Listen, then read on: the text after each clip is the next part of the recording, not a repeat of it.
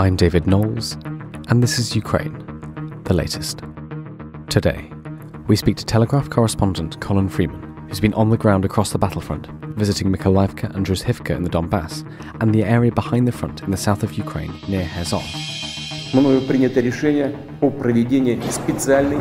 This hideous and barbaric venture of Vladimir Putin must end in failure. Nobody's going to break us. We're strong. We're Ukrainians. Every weekday afternoon, we sit down with leading journalists from the Telegraph's London newsroom and our teams reporting on the ground to bring you the latest news and analysis on the war in Ukraine. It's Monday, the 11th of July, day 138.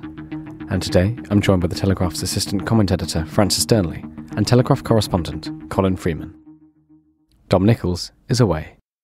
Before we speak to Colin and Francis, here are the major updates from Ukraine and the world.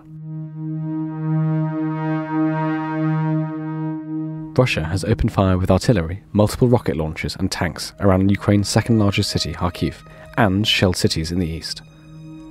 The death toll from a Russian rocket strike in the eastern town of Haziv Yar in the Donetsk region has reached 26.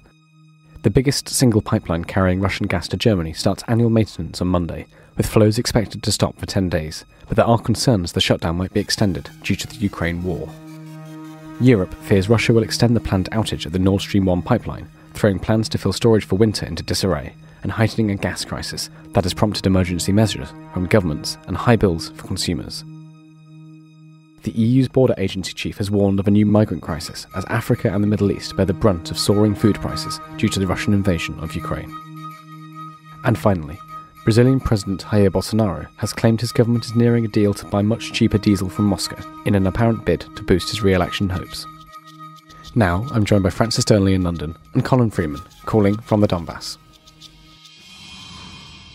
Francis, can I come to you first? There's been a fascinating interview with the Ukrainian Defence Minister in The Times today. Can you tell us what he said and what does it show us about the war as it unfolds? Well, thank you, David, and good afternoon, everybody. Yes, it's a fascinating interview in The Times with Oleksiy Reznikov, who is essentially, I mean, it's a real goldmine of information. And of course, everything that he's saying should be taken with a pinch of salt, arguably, given that he has a job to do, which is putting forward the Ukrainian argument and in the strongest possible terms to an international audience, and particularly a British audience.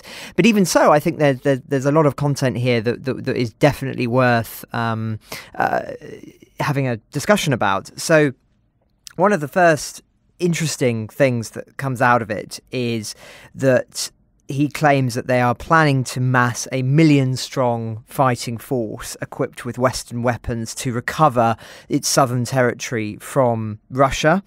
And he goes into details about exactly how they intend to do that.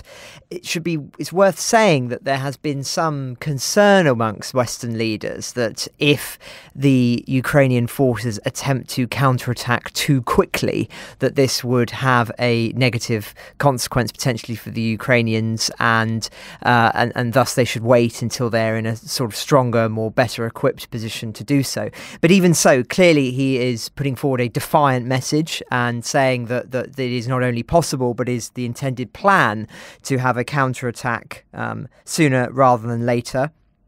He says that President Zelensky has ordered Ukraine's military to retake occupied coastal areas, which are vital to the country's economy. And I quote, "We understand that politically it's very necessary for our country. The president has given the order to the supreme military chief to draw up plans. After that, the general staff are doing their homework and say to achieve this goal, we need X, Y, Z. This is my job. I'm writing letters to counterparts in partner countries. The generals talk about why we need this kind of weaponry, and then we get to the political decisions." And then he goes into more detail about the relationship with some of his British counterparts, most notably Ben Wallace, the British Defence Secretary, saying that he was absolutely critical in helping to shift the approach from providing Soviet equipment to a more NATO standard artillery and guided launch rocket systems and high-tech drones, and sort of talking about how without Wallace's support that would have had a very negative consequence for this stage of the war. And I quote, "It was a long process, a month and a half, but we got a result. Ukraine had a Soviet-era armed forces with 30-year-old weapons. We changed this in 3 months." The minister goes on. He says that whilst he's satisfied with the support that Ukraine is receiving from NATO partners, there is still frustration about the pace of deliveries. Quote, "We need more quickly to save the lives of our soldiers. Each day we're waiting for howitzers. We can lose 100 soldiers." And he also puts forward a firm line on the withdrawals from the cities Severodonetsk and Lysychansk in the Luhansk region recently, saying that they were tactical losses that were necessary to save lives rather than strategic defeats. Now, as I say, of course, he would say that, but nonetheless, he puts forward a defence of why it was felt that that was necessary, and that this does not mean a decline in the Ukrainian fortunes, but rather was a strategic withdrawal with the hope that there will in the future be a major counter-offensive against the Russian forces. And finally, he talks about the unification of the democratic world around the issue, how they're united to defeat Russia, and saying that the war will ultimately end his ambitions for empire.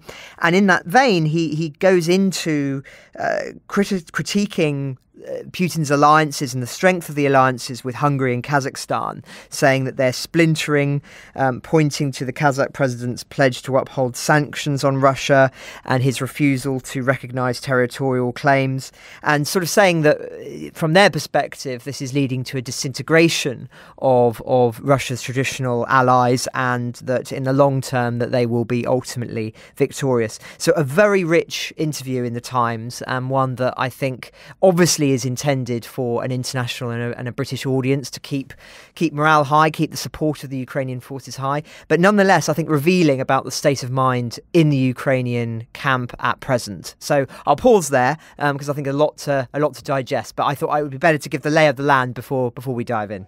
Absolutely. Well, thank you very much, Francis. That was incredibly comprehensive. Colin, you're on the ground there in Ukraine. Can you tell us a little bit about where you are? And also from this interview that Francis has relayed to us, how much of this are you seeing, this Ukrainian frustration at slow weapons delivery, but equally the satisfaction of using incredibly high-tech and advanced weaponry against the Russians, and this will for a counterattack in the south? How much of this are you hearing? Well, just to address the counterattack issue first, we were down in the south last week. I'm now up in the Donbas in the northeast region. Down in the south, we spoke to a number of people who almost, all of them said, yep, we are raring to go on this attack to retake Kherson, but we need the long-range artillery weapons, which is a refrain we've been hearing in Ukraine for the last couple of months now. It's the same up here in the Donbas. There is frustration about it, as you can imagine, because there's this constant refrain also for every day that these long-range artillery weapons are not here. That means another 100 Ukrainian lives lost or whatever. As regards this talk of a big push to retake Kherson, I think it's going to be some way off. When we were down there last week, everybody we spoke to said the battlefield at the moment is fairly stagnant or static. That the Ukrainians are making a bit of a push, but it's nothing that significant yet. And if that push is only really going to start once they have extra supplies of long-range artillery weapons, I don't think it's going to start until August or possibly even September or sometime like that, if indeed it starts at all. And Colin, you were in the town of Mykolaivka.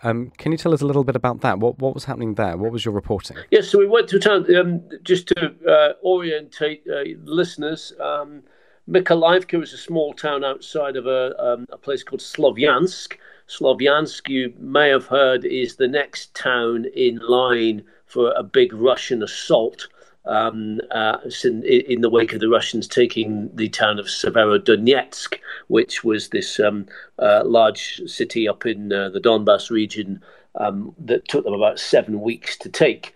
Mykolaivka is really just a town or village, perhaps 20,000 people or so, just outside Slavyansk. Like Slavyansk, it's now in the path of the Russian advance. The Russian front lines are maybe 10, 15 miles away. When you go there, you can hear booms of artillery and so on and so forth, although when we were there was nothing actually coming in towards the town, but that has happened a few times in the past. Interestingly, the locals in the town were talking to us about the brief time it spent under separatist control back in 2014. I say the locals, there weren't very many of them around. The place is a ghost town at the moment, but there are a few people living there. So going back to 2014, which was when Ukraine had a pro-Western revolution that overthrew the previous Kremlin-friendly government, that happened in Kiev in the West, and then within weeks or so, that was when Vladimir Putin staged his own kind of uprising in the East, taking Crimea, and also the republics of the self-declared republics of Donetsk and Luhansk. Those are the ones that are still there, that are still in Russian control. But there were other places where there was an attempted uprising by separatists, where they lasted for about 3 months or so, such as here in Mykolaivka. They took power for a bit, and then the Ukrainians then retook these places and threw them out. And so we were asking the locals what their recollections of that period was in their time under separatist control, 3 months of it. And bearing in mind that these are towns, in the towns that the separatists took, were places where they felt they had a degree of popular support, where a number of Russian speakers, maybe 50% of the population would be Russian speaking. And yet nobody we spoke to really remembered the separatists with any great fondness. We spoke to a shopkeeper who said, those guys, they were just drug addicts. They looted my shop all the time, and the whole place was chaos while they were here. And then over in Slavyansk, which was also under separatist control for 3 months, we spoke to people who remember them murdering a local politician, his body turning up showing marks of torture, very bad torture. Broadly speaking, not much appetite for a return to separatist control, I think it's fair to say. Certainly not amongst the people we spoke to. And I should put a health warning on this. What are the kind of people that speak to us in these places? The people who think that Western journalists are perhaps not such a bad thing after all. There are a lot of people in these places who do not want to speak to us, and sometimes make that quite clear. And you have to guess that they are maybe some of the people who might think that might lean slightly more pro-Russian. That's fascinating. Thank you, Colin. Can we talk a little bit about your visit to Druzhivka? I hope I've pronounced that correctly. If I haven't, I do apologise. Tell us a little bit about your reporting in the town, and also in the piece you've written for the Telegraph, which I would recommend everybody listening goes to read. You pose the question: can Russia succeed in taking the rest of the Donbas, and at what price to both itself and Ukraine? So, if you tell us a little bit about Druzhivka, and then would you talk us through your thoughts on that question you pose? Yeah, sure. So Druzhivka, it's not just a visit. I'm still here. Our hotel is in Druzhivka. Oh, apologies. No, we've been moving around all over the place. It's a little town just south of Kramatorsk, which again is, without getting too bogged down in the geography, is up near Slavyansk, a little bit further back from the front lines, so considered a little bit safer. Or so we thought, until Saturday morning at 5 a.m, when I was rudely awoken by 5 very loud bangs. The Russians had fired 5 missiles, not bits of artillery, not mortars, but proper big missiles that landed, most of them about a mile away from our hotel, in succession, demolishing a supermarket, hitting a cultural centre, and 1 or 2 of them just landing in the ground, carving out big 10-foot deep holes in concrete and ground. So fairly serious pieces of kit. What they were targeting, we're not really quite sure. May have just been an effort to try and scare people a bit. But this common around all the towns in the conflict zone of the Donbas at the moment. It doesn't really matter where you stay; you're always in range of artillery. And well, what is their next move? Their next move, really, we think, is to try to take Slovyansk and then just gradually, town by town, take the rest of the Donbas. But it's a slow process, and as we saw in Severodonetsk, the first big town they took, it took 7 weeks. And while it could be seen as a loss for the Ukrainians, there are those who say, well, what the Ukrainians did was they fought a strategic battle to take the place, to defend the place, luring the Russians in, getting them involved in street-to-street combat where the Ukrainians, as the defenders, held all the aces, and basically using these places to stage very, very tough contested withdrawals and trying to just exhaust the Russians. And the analogy I used in the piece was that if this carries on and the Russians want to take the whole of the Donbas and perhaps even go to Kiev as well, then it's not going to be a sprint to the finish where they gradually gain momentum. It's more going to be an exhausting marathon where every step is agony. And it's possible that they may well run out of steam at any point. It's equally possible the Ukrainians may run out of steam too. But what we guess is that the Russians are currently chucking everything they can at it in terms of artillery. 20,000 artillery shells a day, apparently. That's a lot. They don't have an awful lot much left in the bag or any new tricks up their sleeve as far as we can see, whereas the Ukrainians are still waiting on all this new fancy artillery, some of which has come online in the last few weeks and which can be used to target Russian ammunition dumps behind enemy lines and everything. So we might see the battle tilt in the Russians' favour. That is one way of looking at it. There are others who say the Ukrainians are under a lot of pressure. Their manpower is running out. They're losing an enormous amount of people, and people like me might be just guilty of kind of wishful thinking and groupthink amongst the sort of wider community of Western people trying to make sense of what's going on. That there's this desire to believe that the Ukrainians are perhaps doing better than they are.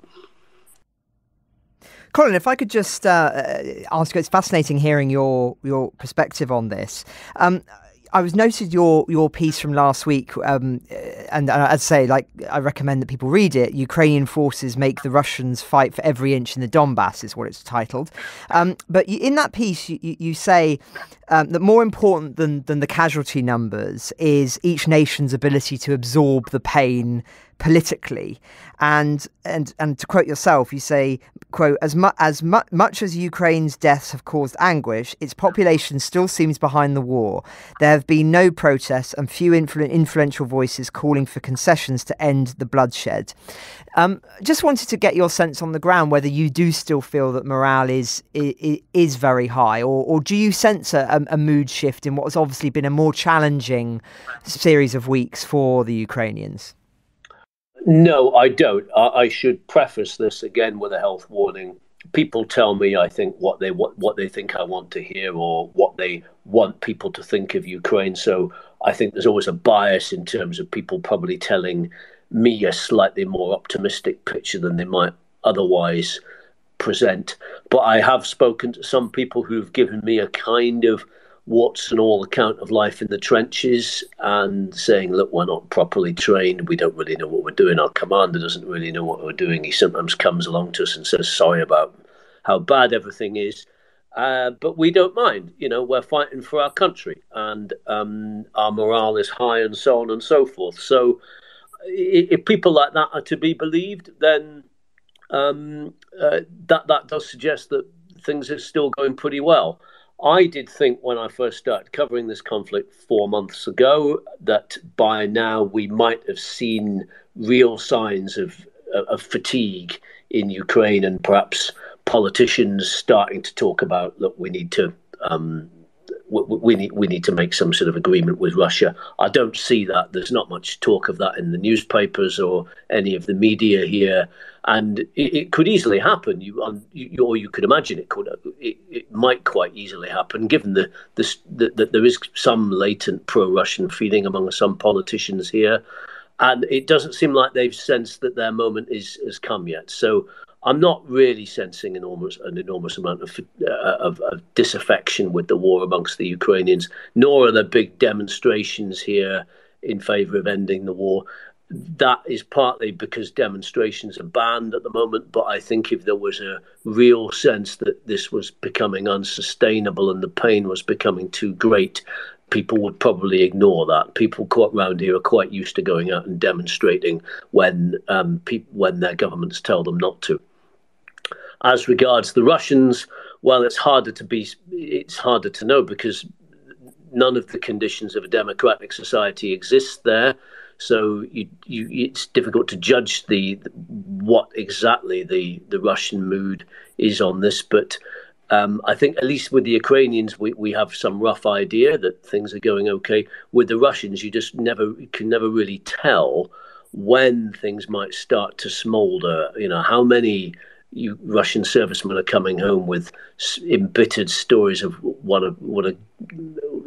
of how much they're being lied to about the reasons for the war or how badly the Russian army is doing there. It's possible that kind of stuff could start to get round a bit more in Russia, and at that point maybe gather steam, but it's difficult to say.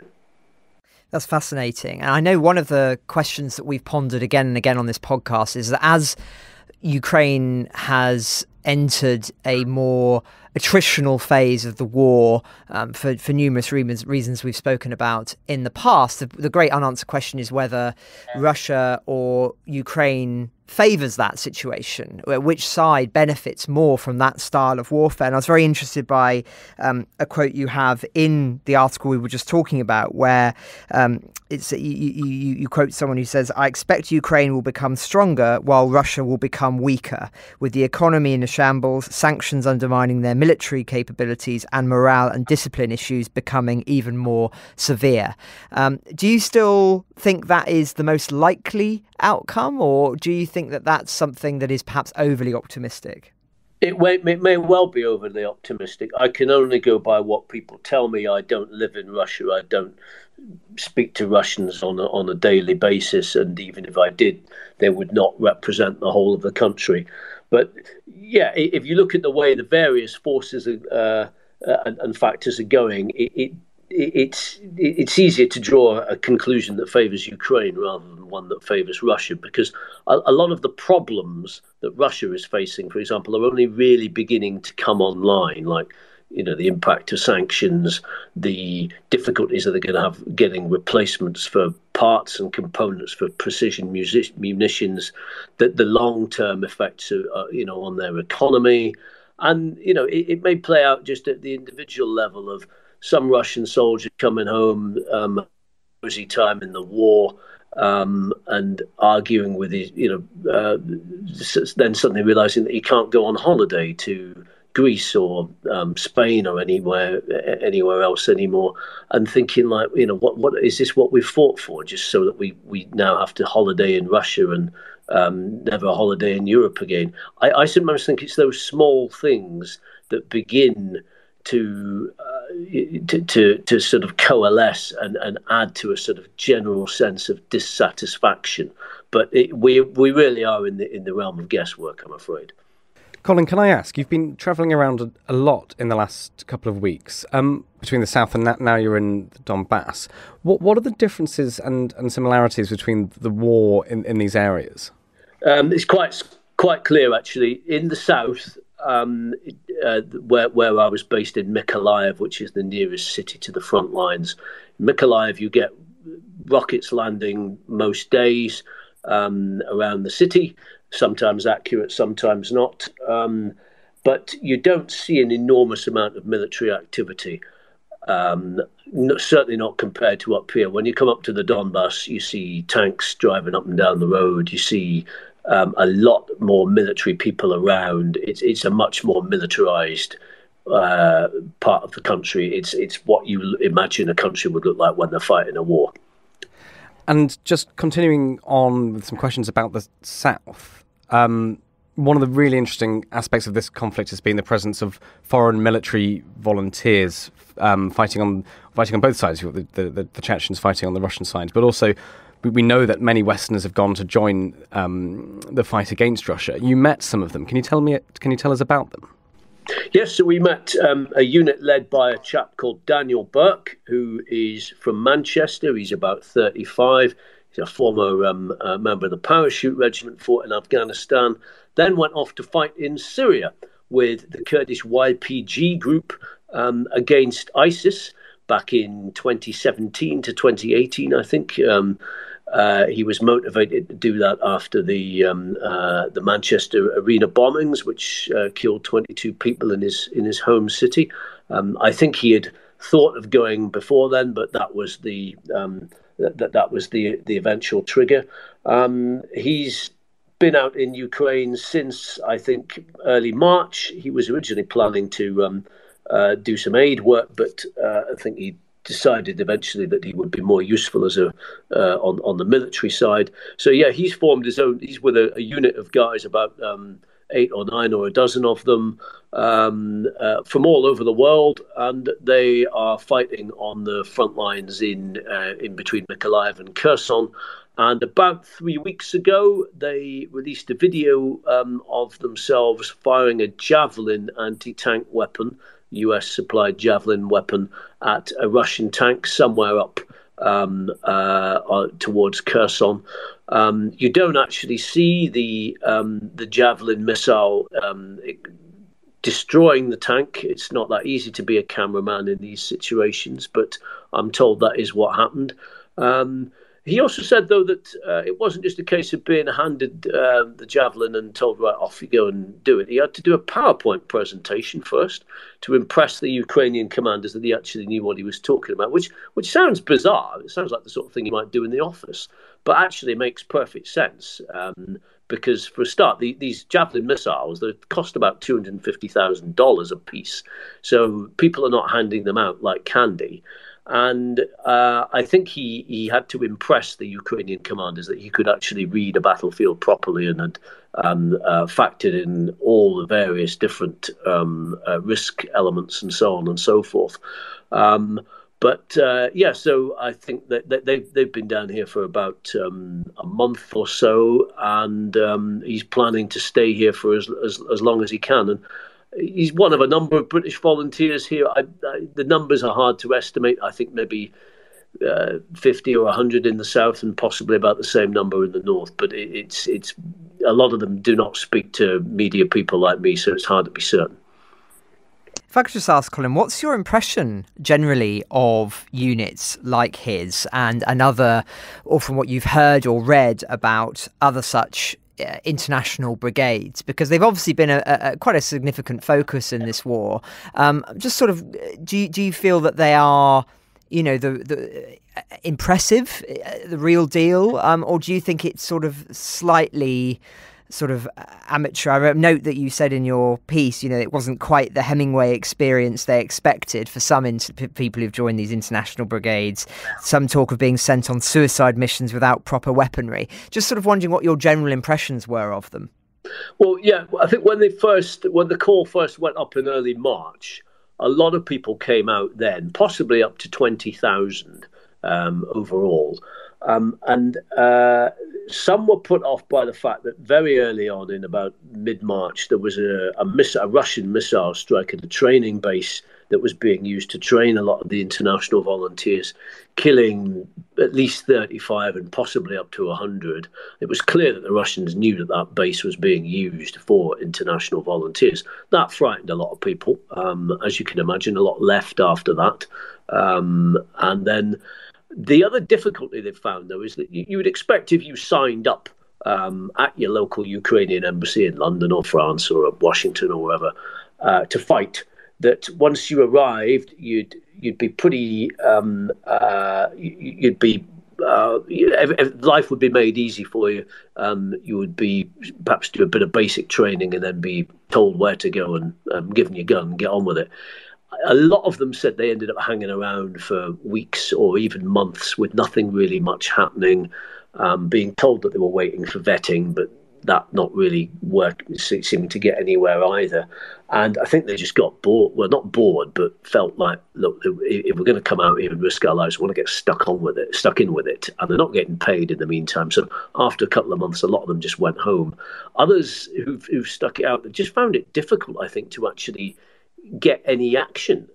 They need to be assigned to a Ukrainian frontline unit. Often that's not easy, or that isn't just done automatically. So they have to basically kind of go out and find commanders who will take them under their wing.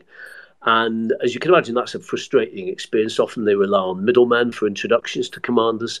Apparently, sometimes those middlemen have asked for money, or they've introduced them to commanders who are no use, or who just intend on using them as kind of neighborhood watch guys in their local villages. It's not really what they want.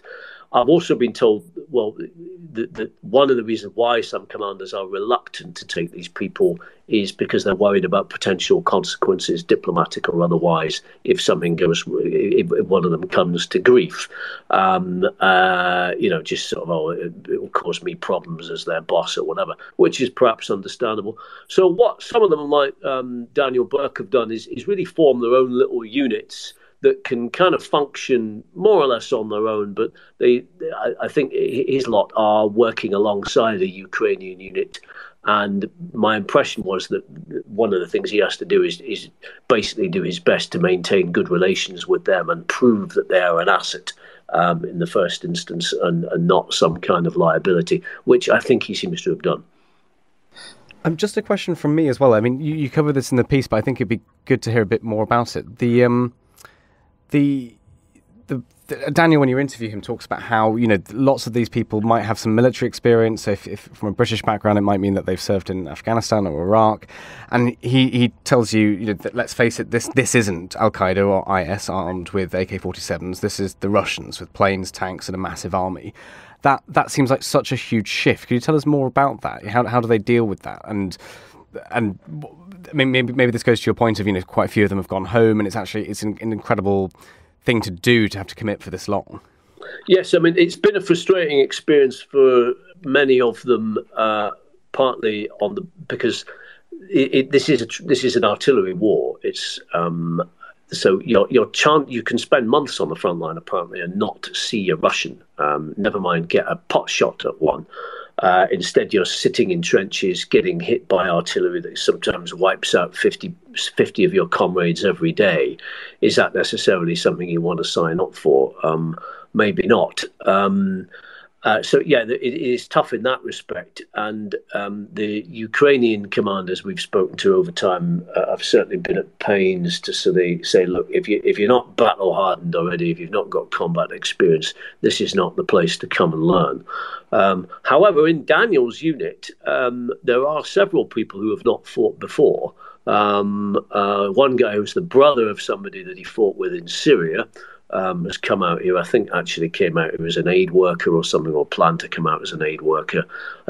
Presumably clearly inspired by his brother's example. Didn't have military experience, but is now working with Daniel's unit. That may well surprise a lot of people, given what I've just said about the fact that this is the general consensus that this is just a combat arena for hardened veterans. Daniel's view was, well, you never know whether someone's going to be a good soldier or not. He said he knew people who'd been in the army 20 years and were still rubbish because they just haven't learned. And that if you learn properly and that you're and that you're prepared to listen to people who tell you how to do things and you're keen, you can actually learn on the job. And that actually also is what a lot of Ukrainians have been having to do, because half the people manning trenches here were, at the beginning of the war, they were IT workers or software designers or any other manner of civilian professions you care to mention. Can I ask quickly, you said that one of Daniel's jobs was to maintain good relations with the Ukrainians. Did you get a sense of what those relations are? You've got lots of foreign volunteers, many of whom don't speak Ukrainian. I mean, you interviewed him in a cafe. Did the hosts know who he was? Was he well received? They didn't know who he was. No, he actually makes a point of keeping himself quite low profile, which I think is probably sensible while he's out and about and not on the front lines. Generally speaking, foreign volunteers are well received here. I think he's aware, having fought elsewhere, and also having had experience of fitting himself in and making himself useful in other people's wars, if you see what I mean, where often the structures are a bit messier and things are perhaps a little bit less organised. I think he knows that in order to make yourself useful here, you've got to be seen to be fitting in. What you don't want to be doing is going off trying to have your own crack at the Russians without letting the Ukrainians know what you're up to, because you might decide, right, hey, let's go and fire some missiles and let's go and have a go at that Ukrainian tank, that Russian tank over there, unaware that some Ukrainian commander might be planning his own operation there, which you've then just spoilt.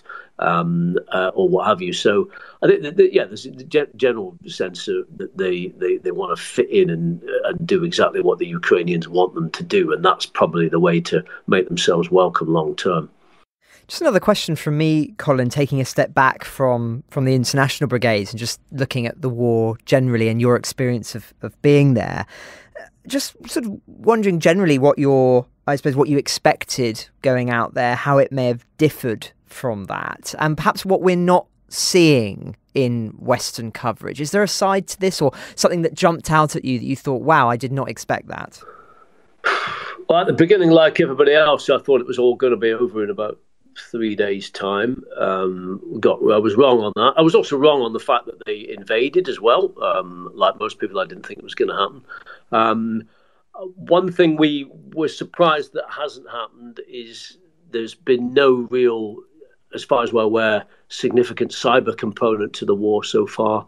I'm talking to you on a perfectly good Wi-Fi network at the moment. I'm in a hotel that's got electricity. There is petrol here and so on. The attacks on infrastructure that we thought might cripple the country, especially things like the internet and mobile phone networks and electronic payment systems, all of which are vulnerable in any war, and all of which you if you're covering wars, you turn up ready with alternatives, i.e., sort of cash and satellite phones. None of those things have happened, and that is a surprise. In terms of aspects of the war that we have not really covered, I do think there's probably a risk that we are maybe overplaying the sense of Ukrainians triumphing or doing well in this David and Goliath battle. That's perhaps only understandable. I did read an interesting article a few days ago saying that the Ukrainian army is now, they are suffering very, very heavy losses, and they are beginning to suffer recruitment issues, apparently. And when you read that, you do begin to think, well, how much longer can they sustain this? On the other hand, I've not noticed among, certainly from the fixer I work with or any of his friends, I've not really heard of anybody being drafted in yet, conscription of anybody who's not, or guys, in their early 20s or whatever who don't have any military experience. They're all eligible or liable for draft. But at the moment, most of them are not being told you've got to come and serve. And one guy told me that he went to his local draft office, and the commander said to him, "Have you got any military experience?" He said, "No, I'm a college kid."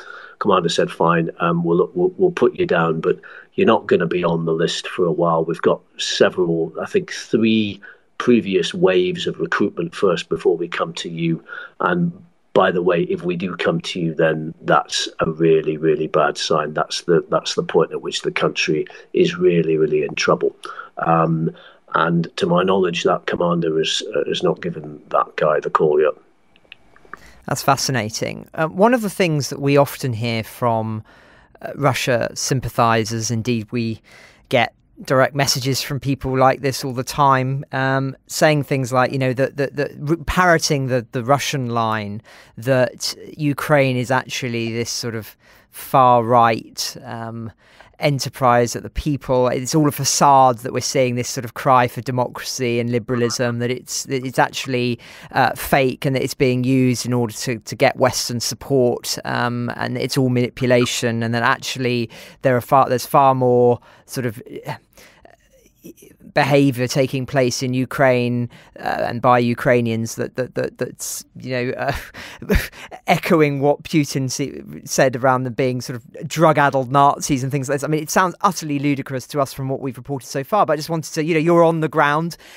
Have you seen any drug-addled Nazis, or is this actually just the complete propaganda that we've reported it to be and have expected it to be? In a word, no. I haven't seen anybody even there is a general booze ban around the country for a start. I've not seen anybody smoking drugs or noticed any telltale smells or anything like that. And the booze ban is generally fairly well observed. As for Nazis, no, I haven't really met any of them either. There has been this whole debate about groups like the Azov Regiment, who I think it's certainly fair to say did have some people who had Nazi sympathies back when the regiment started nearly 10 years ago. And that has been a subject that has been much discussed in the West, and probably not much more I can say about that. One thing I would point out, though, is that Ukraine, rather like the Baltics, the Baltic republics, unfortunately had the wartime experience of having not one but two totalitarian systems fighting for control over it, the Nazis and the Soviet Union. And there were times when people in the Baltics and people in Ukraine fought on the side of the Nazis. And I think sometimes there's an element of my enemy's enemy being my friend there. And to some extent, I think the embrace of Nazi ideology or certainly emblemology in this part of the world may possibly have something more to do with a sort of up yours to Russia than any really enthusiastic embrace of what Nazism generally means. But that is just my general kind of hunch on it. And there are other people who probably know much more than I do about it. Yes, as we've talked about on this podcast in the past, just because you have a handful of people who share those kind of sympathies doesn't mean that it can be used as representative of a whole country and a whole people. And yet that's exactly what Putin's propaganda machine has sought to do. But it's fascinating to hear your perspective, and hopefully the Putin apologists who are listening to this could take your comments on board. Well, thank you very much, Francis, and thank you, Colin. I think we're probably coming to the end of our time together. Colin, is there anything you'd like to mention that we haven't spoken about? No, I suppose the only other thing I might be of interest is the fact that up in the Donbas, you do notice you come across a slightly different kind of Ukrainian. We are now here in the Donbas. You're in an area that was populated by large numbers of Russians during the period of industrialization over the previous century. So you do get people who have got much more neutral opinions, shall we say, on the war. And how do they express them? Well, what you tend to notice is you don't. Very few people around here will say to me, "Yep, I think Vladimir Putin is a great guy, and I hate Ukrainians," or anything like that. Which is perhaps understandable because they're a bit scared. But what you do get is a much more nuanced opinion. You tend to get people saying, "Oh, yeah, I just want peace. I want the warring sides to resolve their differences." And then you also get a bit of kind of whataboutism a bit. You hear about, I think it may have been America that started all this war with Iraq and so on. I've heard comparisons between Britain and Ireland, in which I think Britain was the villain of the piece, and Ireland was kind of being compared to Russia. It's rather complicated, but this was a war against, a patriotic war to remove a kind of an unpleasant imperialistic force, that unpleasant imperialistic force being Ukraine stroke Britain. When that comparison was made by somebody, I was standing in a playground somewhere near to where a bomb had hit, and somebody else then jumped in and had a go at the person who was sort of basically, I think, making what appeared to be some sort of pro-Russian analogy, and said, don't start talking that kind of nonsense. It's got nothing to do with Britain and Ireland or whatever. These are the Russians and they're bombing us. So you can see that there was quite a lot of differences of opinion here, but that is the way the pro-Russian sentiment, if that's what it is, gets expressed here. It's in a kind of just a sort of ambiguity about what is going on, really. And although I think if there was a sense that the Russians were actually really gaining ground here, that ambiguity might become a bit more explicit in favour of the Russians. Well, thank you very much, Colin, for that. Thank you for all of your reporting and for telling us and our listeners about it. I'd just like to ask Francis and Colin, and maybe Francis go first, what should our listeners be paying attention to in the next week? What are your final thoughts? And then Colin, in your final thoughts, just give us a sense of where you'll be, what you'll be doing in the next week. Well, thank you, David. I mean, I think just my final thought would be this central question, which we've covered today, but which will be, I think, the defining one for this next phase of the war, which is how does Ukraine straddle what is obviously a necessary military recovery after a very intense few months fighting and successful fighting, without sacrificing the sense that the war is still going its way, that momentum is still with them. In an attritional war, how does Ukraine keep the sense that victory for it is still inevitable? Because that will obviously remain critical for the support that it garners from the Western world, and also the strength of resolve of Western countries when dealing with Russia around energy, which all suggestions is about to get a lot more serious, particularly in Germany, where they may even be rationing energy before the end of the month. So I think that is the challenge for Ukraine. It seems, based on the interview that I covered at the beginning, one that they are sensitive to, but no doubt we'll be following this much more in the week and weeks ahead. And Colin, would you like the final words, please? Yeah, we may be heading down from the Donbas to a place called Zaporizhzhia, which is where about the nearest major city you can get at the moment to Kherson, which is the Russian-occupied city. There's been talk over the weekend of the Ukrainian army trying to launch an operation to try and retake Kherson, which we discussed earlier in the programme. So that's what we'll be trying to look at this weekend, possibly. Otherwise, just to go back to what Francis was saying about how long the Ukrainians can keep going, and we were addressing that earlier in the programme as well. We do talk about exhaustion and both sides suffering enormous losses and whether morale can keep going. But I think, generally speaking, the Ukrainians have had an enormous morale boost simply by getting this far, by doing what everybody thought they could not do. They're 4 months into the war and it looks like they're possibly winning it, whereas everybody thought they would be 3 days into the war and defeated. That gives a country an immense boost and probably makes things possible that might or not otherwise have been possible. I guess the comparison is Britain after World War II was, it meant it gave the country a huge morale boost that lasted for many, many years. And I wouldn't be surprised if the same is the case in Ukraine. Ukraine the Latest is an original podcast from The Telegraph. To stay on top of all of our Ukraine news, analysis and dispatches from the ground, subscribe to The Telegraph.